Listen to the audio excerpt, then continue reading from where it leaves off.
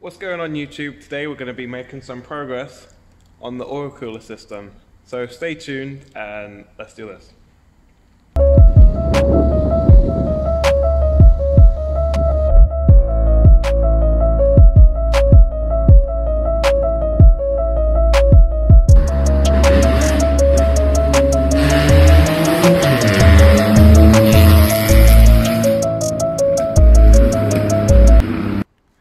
I'm going to be mounting the oil cooler in front of the radiator here in like the top section. So what I'm going to do is I'm going to make a bracket that goes through here and here to hold it from the top, and hopefully that's enough to keep it steady. If not, I'll see about putting something in the crash bar to stabilize it. Here we have a bracket that I made earlier, and so this will like go through like that, and then I'm going to bend it up so that it goes through there as well. And here's the two holes drilled. Now to get some bolts through and secure those so that it can hold the brackets. Okay, I got a bit carried away with the fabrication, but as we can see, we have this L-shaped bracket here, and on this side we have two L-shaped brackets going into each other. And now that's the oil cooler all mounted up. So I'm just gonna tidy this up by just cutting off the threads that we don't need. It should look a little neater. So I've taken the oil filter off. Now I'm going to test fit the sandwich plate to see how I can make this work. Sandwich plate is on. Now I just need to finalize the position and the routing. Here we have the oil cooler mounted up, and I'm now attaching the hoses to the in and out sides directly to the sandwich plate, just to test it out for now, make sure everything's working as it should be, because I forgot to bring the thermostat with me, and also I can't fit the thermostat yet anyway because I don't have enough hoses to do that, but I do have enough length in these braided hoses to complete the system. So that's what I'm going to do today. So yeah. Here we have the sandwich plate. It's looking a bit dirty because I don't have any under trays on this car. Also, I did have to take the wheel arch liners out for the wide body. But I'm going to be disconnecting this hose, and that side will be attached to the sandwich plate. And then the hose that I connected to the other side of the cooler will be going in there, and then we'll run it up and test it. Just put the drainer underneath to catch any fluid that does spill out.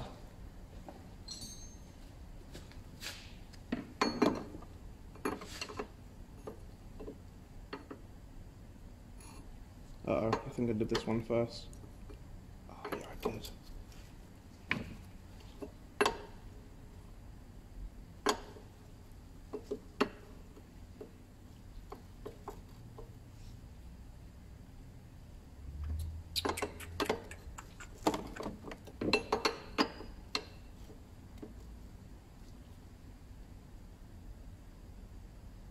Damn it.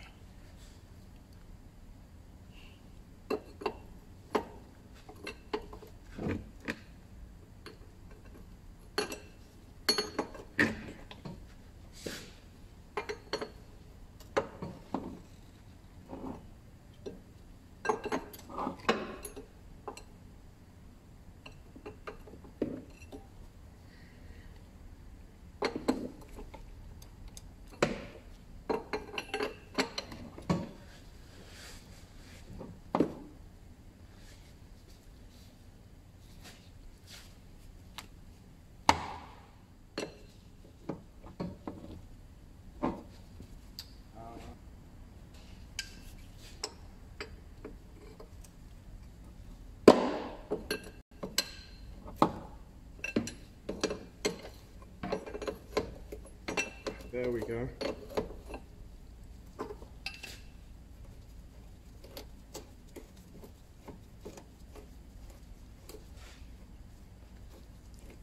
Also pretty tight, it was turning the whole thing. Yep, as I expected, there's oil in there. It's pretty dirty oil. Guess I sent it too hard.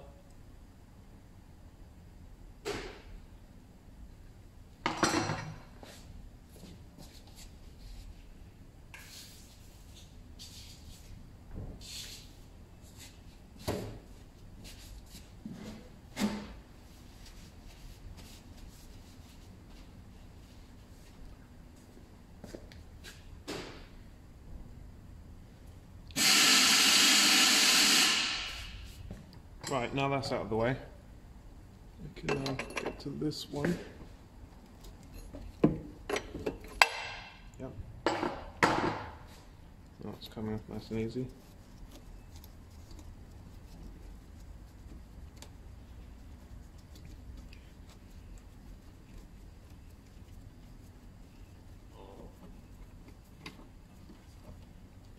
Yep.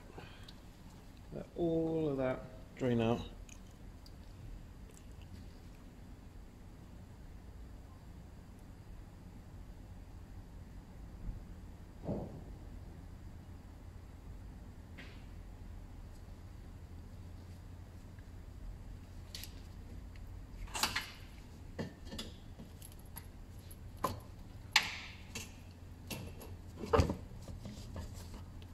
Right, I just got to route the other one in a way that will not interfere too much with other things, still have enough space to reach. But that'll do. Before I put that in, I need to sort out the other hose, so I'm gonna just go down a little bit, or lower the car a bit, and make sure the other hose is still routed properly. Alright, let's move on to piping out the other side of the cooler now. So we'll be going over this side again, like that. But first, to make sure that it seals, I need to use some PTFE tape.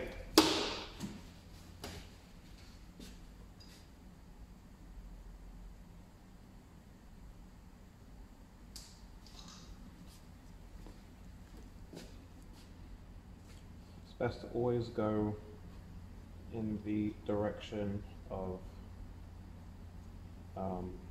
tightening the threads, so that you don't remove it all as you tighten it up. So that's on now. Just get this on. Jesus, dirty. It got really dirty under there.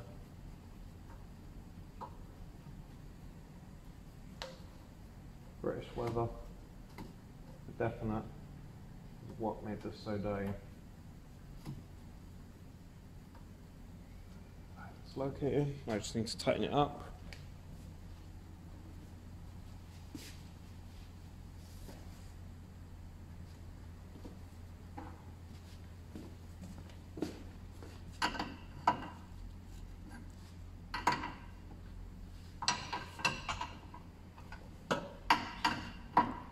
Make sure it's not too close to anything so it doesn't rub. There we go.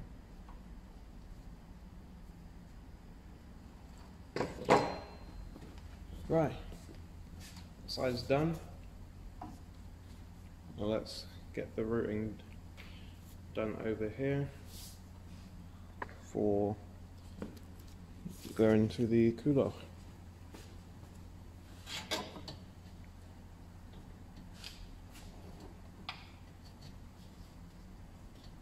This hose is a bit longer than the other one, so I'm going to be routing it a bit differently.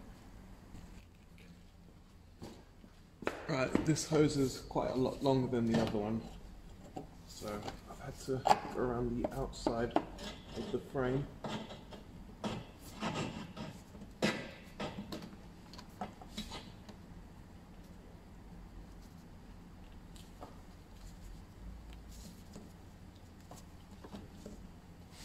Just need to get this located.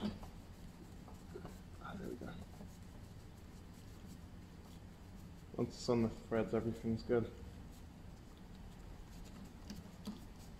Can't tighten the other one until this one's on.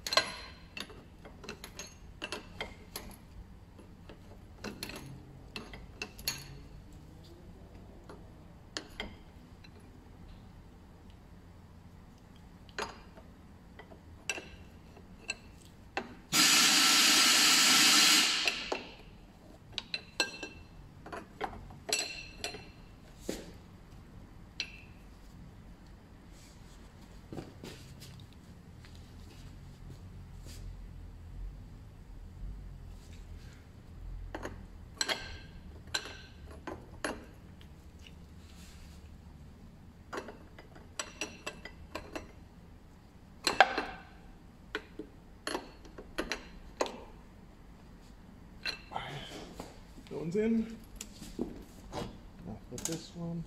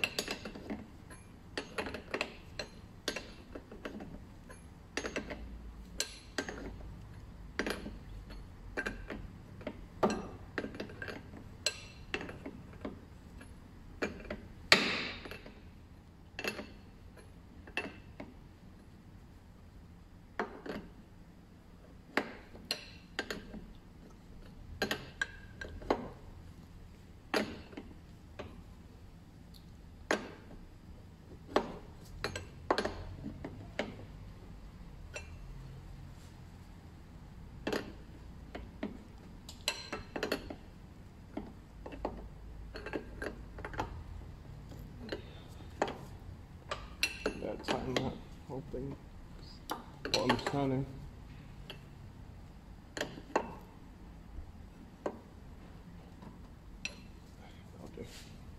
Right. That's all planned. I've just got to tidy up the hoses to make sure they don't interfere with anything else.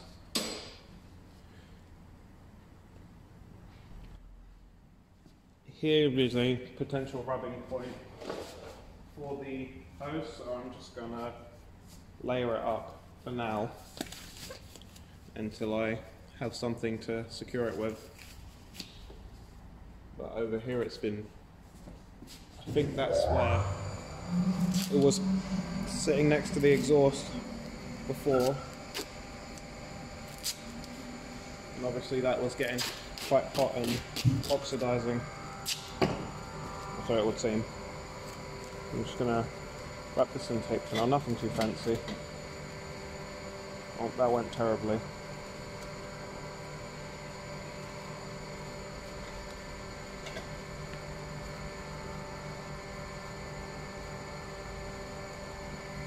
Just a bit more.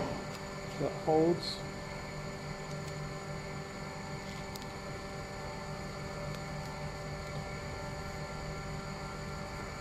Okay.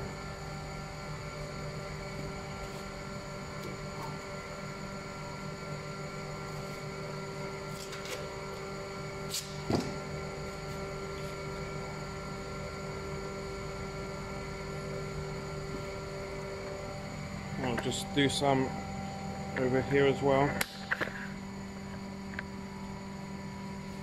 just so that these don't destroy each other over time.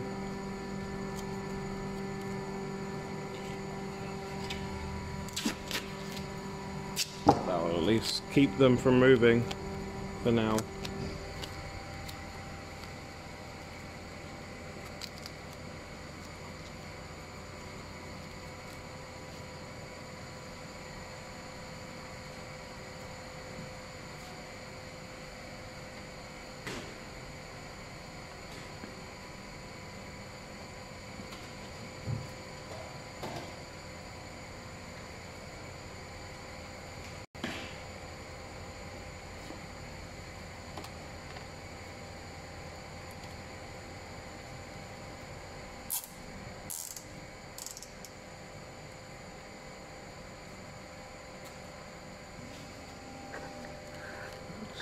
I'll just cable tie that for good measure.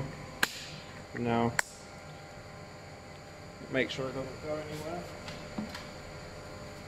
until the setup is finalized.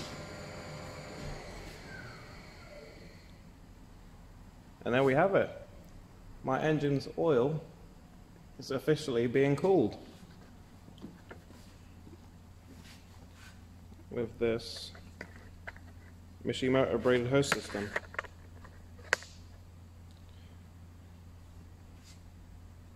So at least for now, when the oil gets hot, even though it will take a little longer to get hot now, or maybe not too hot by the way I drive, the oil will go through here, get cooled down, go back through the engine.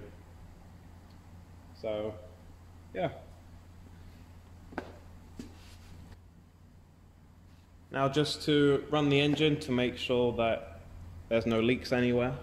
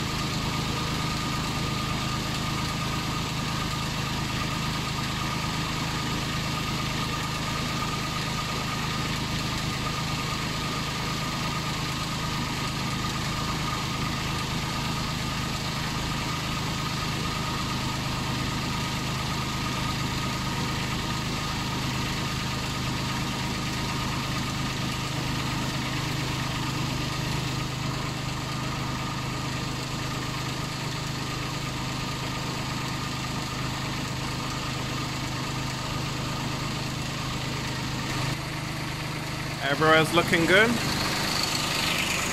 No leaks from this joint or this joint.